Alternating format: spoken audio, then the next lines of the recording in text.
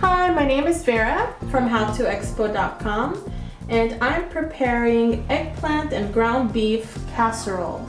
To print this recipe, visit howtoexpo.com. To start this recipe, I'm adding 2 tablespoons of olive oil to a heated pot. And once the oil is hot, add 1 large chopped onion. And I'm going to cook the onion for about 2 to 3 minutes until it gets a little bit soft. The onion has softened a little bit. Now I add 4 cloves of crushed garlic.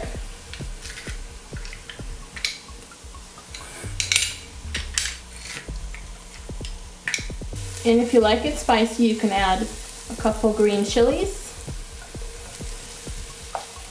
It's amazing. Once you add that garlic, it just becomes so aromatic and such a lovely smell comes out. It's really wonderful.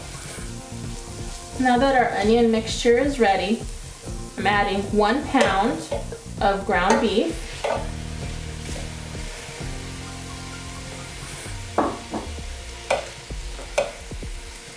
And just break up the ground beef a little bit. Brown the ground beef.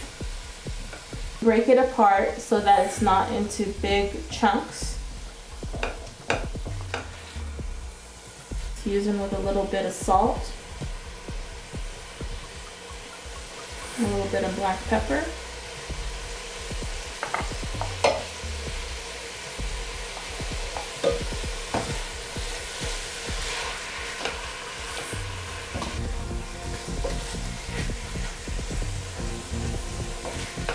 While the meat is browning, you can wash the eggplant and get it ready for putting it into the casserole. I'm using small eggplant like this.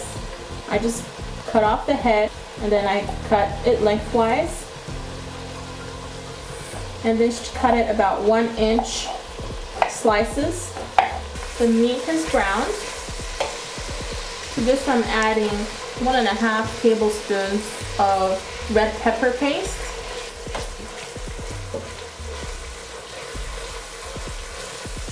15-ounce can of diced tomatoes. Also 15-ounce can of tomato sauce.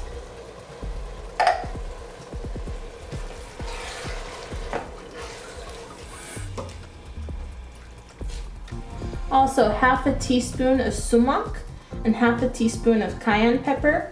The cayenne pepper is really optional, depends on how spicy you like it. Also a little bit more of black pepper and salt to taste. Bring it to a simmer, and at that point we can add the eggplant. It's been cooking for about 5 minutes. And I'm going to add now the eggplant. I'm using about 1.5 pounds of eggplant. And this will feed a good 4 to 6 people. And it's splendid because it's basically a meal under $10. Of course, depending where you go shopping. Give that a good mix.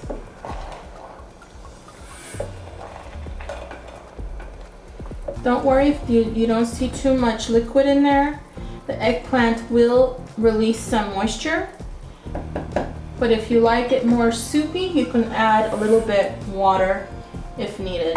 Cover with a lid and cook on medium-high for about 15 to 20 minutes or until the eggplant is fully cooked. It's been 20 minutes and I did open the lid and take a look at it a couple times during that 20 minutes and gave it a stir, and it's ready to serve. Perfect served with rice, or try it with our basmati rice recipe, which you can find on our website. Until next time, this is Vera.